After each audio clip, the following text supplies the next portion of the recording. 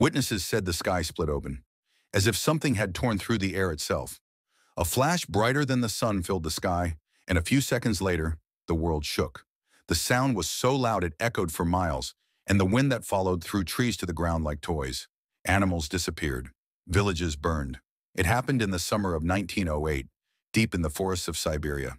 When people finally reached the area, they found no crater, no meteor, nothing, just silence, and 80 million trees lying flat in every direction. Scientists said it was a meteor that exploded before touching the ground, but meteors leave fragments. This one left nothing, only scorched soil and stories of a second sun that rose and vanished in one night. And that same week across the world, Nikola Tesla was in New York, testing what he called the wireless transmission of energy. He was sending bursts of power through the air, some say toward the Arctic. Then the sky over Tunguska caught fire.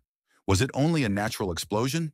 Or did Tesla's experiment travel further than he ever imagined? More than a century later, no one knows for sure. This is the Napoleon Files. Click on the subscribe button if you love mysteries.